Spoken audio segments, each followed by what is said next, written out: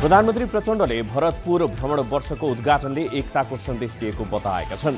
कार्यक्रमको उद्घाटन गर्दै उनले पर्यटन क्षेत्रको विकासका लागि सरकारले प्रभावकारी भूमिका निर्वाह गरेको समेत बताएका छन्। भरतपुर महानगरको विकासको गतिलाई अन्य स्थानीय सरकारले पनि अनुसरण गर्न प्रधानमन्त्री प्रचण्डले आग्रह गरेका छन्। पर्यावरण मैत्री विकासमा भरतपुरले गरेको कामको उनले प्रशंसा समेत गरे। चितवनको भरतपुर नगरपालिकाले शुक्रबार भरतपुर भ्रमण वर्ष 2024 कार्यक्रमको औपचारिक सुरुवात गरेको छ। प्रधानमन्त्री प्रचण्डले भरतपुर भ्रमण वर्षको उद्घाटन गरेका हुन्। चितवनको भरतपुरमा शुक्रबार पूर्व प्रधानमन्त्रीदेखि सत्ता र प्रतिपक्षका शीर्ष नेताहरू एकै मञ्चमा देखिएका छन्। भरतपुर भ्रमण वर्षको कार्यक्रममा एकै ठाउँमा देखिएका उनीहरूले पर्यटन प्रवर्धनमा जोड दिएका छन्। राष्ट्रिय स्वतन्त्र पार्टीका सभापति रवि लामिछानेले देशको विकास र आगामी पुस्ताको भविष्यका लागि सबै शीर्ष नेताहरूलाई राष्ट्रिय मुद्दामा एकै ठाउँमा उभिन आग्रह गरेका छन्। भरतपुर भ्रमण वर्षको उद्घाटन समारोहलाई सम्बोधन गर्दै उनले यस्तो आग्रह गरेका हुन्। प्रधानमन्त्री प्रचण्डले आगामी आर्थिक वर्ष स्वास्थ्य क्षेत्रको बजेट बढाउने प्रतिबद्धता व्यक्त गरेका छन्। शुक्रबार चितवनको भरतपुरमा निर्मित भरतपुर आँखा अस्पतालको नयाँ भवन उद्घाटन गर्दै उनले यस्तो बताएका हुन्। प्रधानमन्त्री प्रचण्डले सरकारले स्वास्थ्य बीमा कार्यक्रमको प्रभावकारी कार्यान्वयन गरिरहेको बताएका छन्। स्वास्थ्य क्षेत्रमा सामाजिक सुरक्षाका कार्यक्रम, विपन्न बिरामीहरूका लागि अनुदानको व्यवस्था लगायत महत्त्वपूर्ण निर्णय भई कार्यान्वयनमा आएको समेत उनले बताएका छन्। नेपाली कांग्रेसका सभापति शेरबहादुर देउवाले कांग्रेस एक्लैले राष्ट्रिय सभाको अध्यक्ष टुङ्गो नलगाउने बताएका छन्। शुक्रबार चितवनको भरतपुर विमानस्थलमा सञ्चारकर्मीसँग कुराकानी गर्दै उनले यस्तो बताएका हुन्। राष्ट्रिय सभाको अध्यक्षको उम्मेदवारको छनौट सत्ता गठबन्धनको निर्णयबाट गरिने भएको छ। कांग्रेस सभापति शेरबहादुर देउवाले कांग्रेस गठबन्धनलाई अहिलेत हुने गरी काम नगर्ने र यसबारे सल्लाह हुने पनि बताएका छन्। एमाले अध्यक्ष केपी शर्मा ओलीले अहिलेको राजनैतिक परिस्थितिमा को सरकारमा हुन्छ को हुँदैन भन्न सकिने अवस्था नभएको बताएका छन्। सत्ता गठबन्धनमा खटपट बढिरहेको बेला ओलीले दिएको यस्तो अभिव्यक्तिलाई अर्थपूर्ण रूपमा हेरिएको छ। एमाले अध्यक्ष केपी शर्मा ओलीले संसदमा एक सिट पनि नभएका व्यक्तिहरू प्रधानमन्त्री बन्छु भन्दै हिँड्ने गरेको बताएका छन्। शुक्रबार कार्यक्रममा उनले माधव नेपालप्रति कटाक्ष गर्दै राष्ट्रिय मान्यता प्राप्त नगरेका दलबाट प्रधानमन्त्री बन्ने सपना देखिरहेका छन् भनी टिप्पणी गरेका हुन्। उपप्रधान एवं रक्षा मन्त्री पूर्णबहादुर खड्काले गठबन्धन 5 वर्ष नै टिक्ने दावी गरेका छन्। शुक्रबार कार्यक्रममा उनले बाहिरी गठबन्धन तलमाथि हुने हो कि भन्ने आशंका पैदा भएको भन्दै गठबन्धन 5 वर्ष नै निरन्तर चल्ने दावी गरेका छन्। राप्रपाका अध्यक्ष राजेन्द्र लिङदेनले संसद बैठक कर्मकाण्डको लागि मात्रै चलाइराख्नुको कुनै औचित्य नभएको बताएका छन्। जनताको समस्याको समाधान गर्ने ठोस जवाफ सरकारसँग माग्दै उनले यस्तो बताएका हुन्। एमाले प्रतिनिधि सभाको बैठकमा प्रधानमन्त्रीसहित मन्त्रीहरूको खोजी गरेको छ। बैठकमा उठेको प्रश्नको जवाफ दिन व्यवस्था गरिएकोले प्रधानमन्त्री मन्त्री खोज्न उच्च स्तरीय आयोग बनाउनु पर्ने हो भन्दै एमाले सांसदले प्रश्न गरेका हुन्। माओवादी केन्द्रले संसदमा व्यवस्था विरुद्ध सांसदहरूले अभिव्यक्ति दिएको प्रति आपत्ति जनाएका छन्। प्रतिनिधि सभाको बैठकमा बोल्दै सांसद देवेन्द्र पौडेलले यो व्यवस्थालाई मान्छौं भनेर संसदमा शपथ खाएर आइसकेपछि व्यवस्थाको विरोध गर्न नमिल्ने पनि बताएका छन्। सरकारका मुख्य सचिव डाक्टर वैकुण्ठ अरियाल विभिन्न अनियमिततामा मुछिँदै गएका छन्। अख्तियार दुरुपयोग अनुसन्धान आयोगले टेरामक्स प्रकरणमा उनी समेतलाई प्रतिवादी बनाएर मुद्दा दायरको अन्तिम तयारी गरिरहँदा अरियाल राजीनामाको मनस्थितिमा पुगेको बताइएको छ। सभामुख देवराज घिमिरेले संसद बैठकमा सांसदहरूले उठाएका विभिन्न समसामयिक विषयहरूको जवाफ आगामी फागुन 21 गते बस्ने बैठकमा दिन सरकारलाई रुलिङ गरेका छन्। प्रतिपक्षको मागपछि सभामुखले यस्तो रुलिङ गरेका हुन्। नेपाल कम्युनिस्ट पार्टी एमालेका महासचिव शङ्कर पोखरेलले सरकारले पुँजीगत खर्च बढाउन नसक्नुको चिन्ताको विषय भएको बताएका छन्। शुक्रबार जनकपुरधाम विमानस्थलमा सञ्चारकर्मीसँग कुराकानी गर्दै उनले यस्तो बताएका हुन्। नेकपा माओवादी केन्द्रले प्रदेश कमिटिका इन्चार्ज तथा अध्यक्षहरूलाई 5 बुँदे परिपत्र जारी गरेको छ। तराई मधेस जनजागरण अभियानदेखि हिमाल पहाड तराई मधेस राष्ट्रिय एकता अभियान सञ्चालन गर्ने सम्मका विषय सर्कुलरमा उल्लेख गरिएको छ। नेकपा माओवादी केन्द्रले सुदूरपश्चिम प्रदेश सभामा दलको नेता परिवर्तनका सन्दर्भमा गल्ती नभएको बताएका छन्। प्रदेश कमिटिका इन्चार्ज तथा अध्यक्षहरूलाई जारी गरेको परिपत्रमा यस गल्तीबारे स्वीकार गरिएको हो। लुम्बिनी प्रदेशको हिउँदे अधिवेशनलाई प्रधानमन्त्री पुष्पकमल दाहाल प्रचण्डले सम्बोधन गर्ने भएका छन्। शनिबार प्रधानमन्त्री प्रचण्डले प्रदेश सभालाई सम्बोधन गर्ने कार्यक्रम तय भएको छ। यसका लागि आवश्यक तयारी भइरहेको बताइएको छ। चीनबाट तिब्बत पृथक बनाउन चाहने दलाई लामासँगको कनेक्सनले लुम्बिनीमा हुन लागेको अन्तर्राष्ट्रिय शिखर सम्मेलन विवादमा तानिएको छ। लुम्बिनीका मुख्यमन्त्रीको भूमिकामा सत्तारूढ दल नै सुसङ्कित देखिएका छन्। लुम्बिनीमा हुने अन्तर्राष्ट्रिय शिखर सम्मेलनमा दलाई लामालाई सहभागी गराउन गरिएको प्रयासले चीनसँगको सम्बन्धमा चिसो ल्याउने जोखिम परेको छ। चीनमा पृथकतावादी देखिएका दलाईलाई सहभागी गराउने योजना भने चीनकै दबावमा रद्द भइसकेको छ।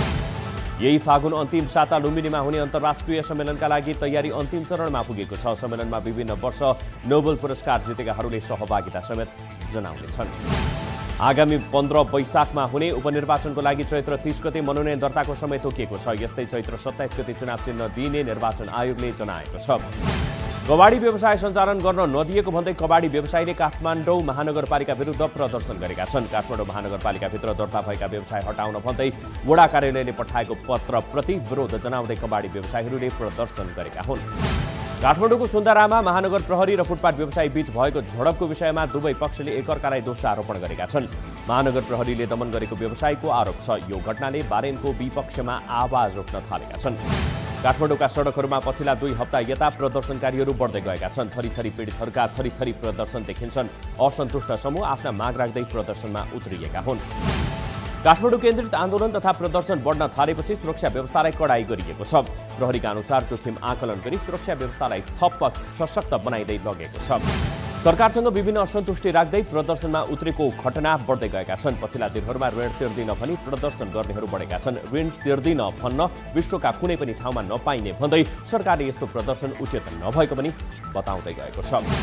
मिटर ब्याज पीडित र दुग्ध किसानको आन्दोलन थप सशक्त बन्दै गएको छ। मिटर ब्याज पीडितहरू काठमाडौँ केन्द्रित आन्दोलनमा छन् भने दुग्ध किसानहरू देशका विभिन्न ठाउँहरूमा प्रदर्शनमा छन्। गण्डकी प्रदेशका मुख्यमन्त्री सुरेन्द्र राज पाण्डेले विपद पूर्व तयारी, रोकथाम, उद्धार, राहत तथा क्षतिपूर्ति, वितरण र पुनर्स्थापनालाई उच्च प्राथमिकता दिएको बताएका छन्। नदीजन्य विपदको नमुना अभ्यास कार्यक्रमलाई सम्बोधन गर्दै उनले यस्तो बताएका हुन्। सशस्त्र प्रहरीले प्राविधिक समूह स्वास्थ्यतर्फ 24 जना जनशक्ति भर्नाको लागि आवेदन आह्वान गरेको छ। स्वास्थ्यतर्फको रिक्त 24 पदमा खुला प्रतियोगिताद्वारा पदपूर्ति गर्नका लागि दरखास्त आह्वान भएको हो। काठमाडौँमा काम गर्ने एक महिलालाई बलात्कार गरेको आरोपमा ट्याक्सी चालक पक्राउ परेका छन्। काठमाडौँको दरबार मार्ग स्थित आई क्लबमा काम गर्ने युवतीहरूलाई घर पुर्याउने जिम्मेवारी पाएका पदम घ्याम्चो तामाङले बलात्कार गरेको आरोप छ। उनी पक्राउ परेका छन्। अर्का 29 वर्षीय दीपक बहादुर श्रेष्ठमाथि पनि बलात्कारको आरोप लागेको छ।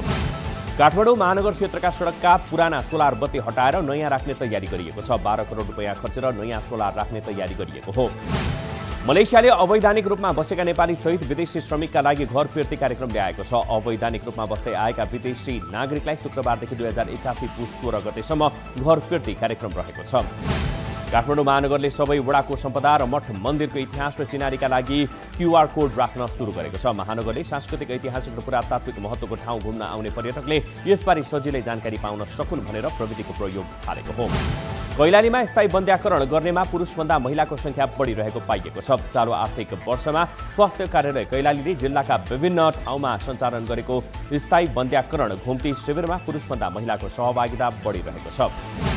कैलालीमा निर्माणाधीन हुलाकी राजमार्ग स्तरोन्नतिको काम पटक पटक सम्झौता थप्दा पनि पूरा गरिएको छैन। वर्षौंसम्म काम अपुरो छ। हुलाकी राजमार्ग अन्तर्गत उत्तर दक्षिण लम्की खक्रौला सडक र पूर्व पश्चिम धनगढी शक्ति सडकको स्तरोन्नतिको काम भइरहेको छ।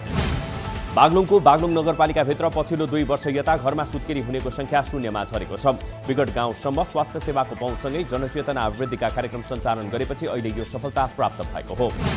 पूर्व पश्चिम राजमार्गसँग जोडिएको सर्लाहीको लालबन्दीमा 14 लाख बढी रुपैयाँ सहित एकजना पक्राउ परेका छन्। लालबन्दी नगर लखनदेखि खोला छेउबाट धनबहादुर पाखरिनलाई पक्राउ गरी रकमको स्रोत खोजी भइरहेको छ। अवैध बाटो हुँदै अमेरिका पुगेका सिस्ने गाउँपालिका वडा नम्बर 3 पोखराका 32 वर्षीय वसन्त शर्माको उपचारका क्रममा अमेरिकामा नै मृत्यु भएको छ। 2 वर्ष अघि अमेरिका पुगेका उनी क्षय रोगको संक्रमणका कारण बिरामी परेका थिए। विश्व ब्याङ्कको कार्यकारी निर्देशक समितिले नेपालका 2वटा परियोजनाको लागि $20 करोड ऋण स्वीकृत गरेको छ। वित्तीय सुधारका लागि $10 करोड र प्रादेशिक तथा ग्रामीण सडक सञ्चालन मर्मत तथा सुधारका लागि $10 करोड ऋण विश्व ब्याङ्कले दिनेछ। यी सेवाले अन्तर्राष्ट्रिय भुक्तानी सेवा सुरु भएसँगै भारतीयले नेपालमा QR कोड मार्फत डिजिटल कारोबार भुक्तानी गर्न सक्ने भएका छन्। फोन पे, QR लिएका साना तथा मझौला व्यवसाय सञ्चालन गर्ने यी सेवा मर्चेन्टहरूलाई हाललाई यो सेवा उपलब्ध गराइएको छ। एनसेलले युएईको टेलिकम कम्पनी एतिसलात अन्तर्गतको EN इन्टरनेसनललाई रणनीतिक साझेदारीको रूपमा भित्राउने भएको छ। कम्पनीले स्पेनको बार्सिलोनामा जारी मोबाइल वर्ल्ड कङ्ग्रेसका क्रममा यस्तो साझेदारी गरेको हो। त्रिकोणात्मक T20I सिरिजमा नेपालले नामिबियामाथि रोमाञ्चक जित निकालेको छ। त्रिवी क्रिकेट मैदान कीर्तिपुरमा शुक्रबार नामिबियालाई 3 रनले हराउँदै नेपालले फाइनल पुग्ने सम्भावना कायम राखेको हो। विश्वको प्रमुख चिप हब बन्ने लक्ष्य राखेको भारतले $15 अर्ब भन्दा बढीको लगानीमा 3वटा सेमिकन्डक्टर प्लान्ट स्थापना गर्न स्वीकृति प्रदान गरेको छ। भारतसँग पहिले नै चिप डिजाइनमा गहिरो क्षमता रहेको बताइन्छ। गाजाको पश्चिम क्षेत्रमा इजरायली सेनाको आक्रमणमा परि 112 जनाको ज्यान गएको छ। 760 जना घाइते भएका छन् भने डाक्टर र उपकरणको अभावका कारण उपचारमा कठिनाई भइरहेको छ।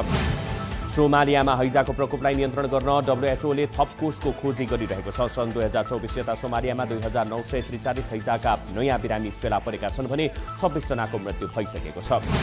बांग्लादेशमा 7 तल्ले भवनमा आगलागी हुँदा 44 जनाको मृत्यु भएको छ भने 22 जना गम्भीर घाइते भएका छन्। यस्तै 75 जनाको सकुशल उद्धार गरिएको छ भने घाइतेको उपचार जारी छ।